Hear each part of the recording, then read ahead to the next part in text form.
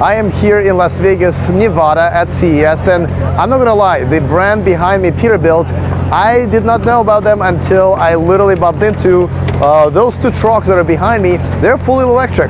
Now, they're not this Tesla semi-truck competitors. That's what I thought at first.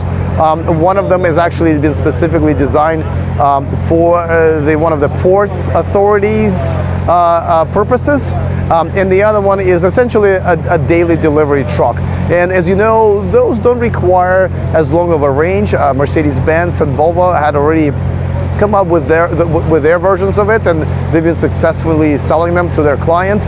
Again, the range does not need to be 300, 400, 500 miles like you would with long distance semi trucks.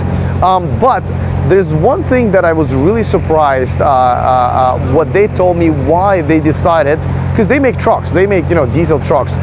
They decided to go with electric. Now before that, let me just tell you that the closest one to me has two 74 kilowatt hour batteries, and it can fast charge in just 1 hour, which is a pretty good deal. Active thermal management system. Are you listening, Nissan? And the other one is kind of a custom build. They're probably not going to produce them beyond what they're making right now, so it really doesn't matter. There's this stats. I believe that one is actually 130 mile range. This one, the closer one to me, is 100 mile range with a full load, by the way. When we're talking about range with trucks, really with a full load. But the reason I wanted to make this video, because I think they're selling like maybe 30 of them just this year because it's a special order. The reason I wanted to make this video is something much bigger than these trucks or this brand.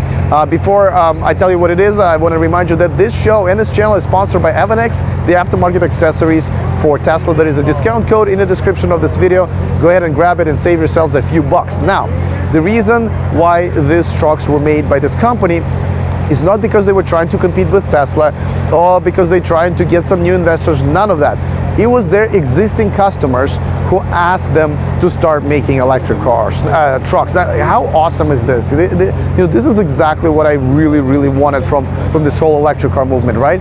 But it's not the manufacturers that are saying, well, let us put it out there and see if there's a demand. Maybe we can convince people to buy it. This is where their customers saying, hey, we need electric trucks, and hey, please make them for us. Now, granted that a lot of it is government regulations. They need to make sure that their delivery trucks or their working trucks are not emitting as much diesel crap as they've always done. And this is where innovation crosses with regulation, right? This is where governments of different countries, cities, counties, and states and provinces and so forth are creating regulations for their own people, for their own breathing, so they can breathe. They're realizing that it is poisoning themselves and their children, and they want to make sure that we're start kind of moving away from that. I mean, all of us has kind of experienced, and it's kind of funny, as we're standing in this area, there's a delivery area next to us, and I can smell diesel fumes, and this is exactly what these guys are trying to solve.